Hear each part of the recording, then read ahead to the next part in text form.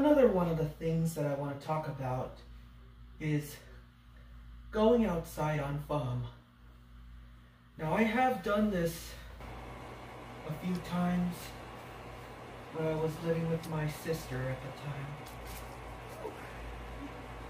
But I'm just looking at the TV to my left here. That's why you see me looking to the left sometimes.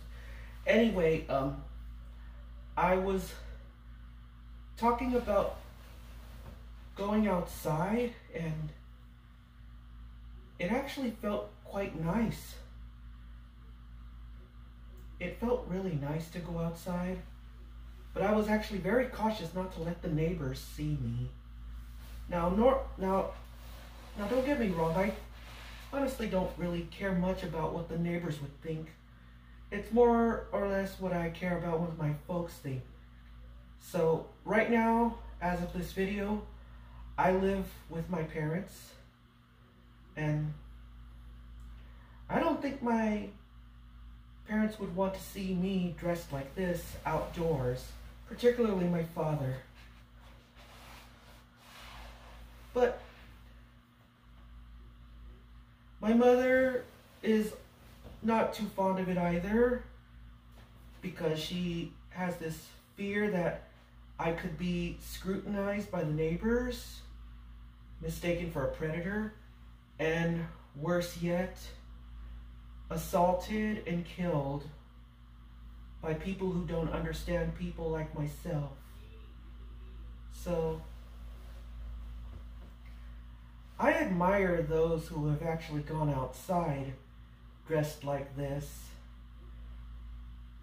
It's something that I've always admired and wish that I had the courage to do as well. Especially in this neighborhood, I would definitely love to go outside wearing this or another one of my dresses. Especially since it gets pretty windy here.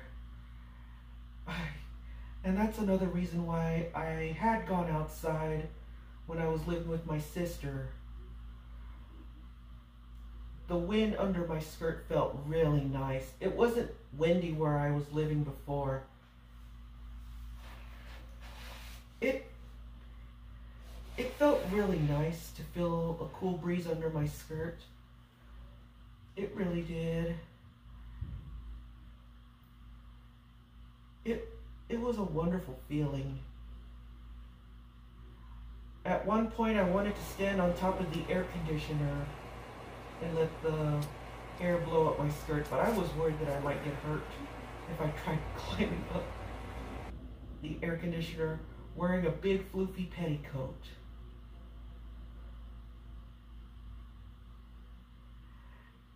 I mean, the next best thing I did was let a fan blow up under my skirt. Now that's the reason why I bought a red Maryland dress anyway.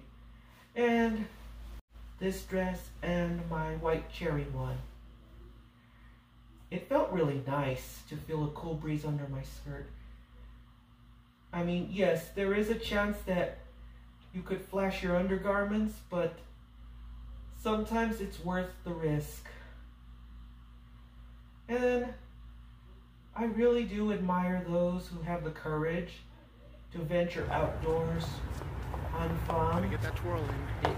It's something that I've always wanted to do. Have any of you ever gone outside on femme? Let me know in a comment below, and we will talk more about this.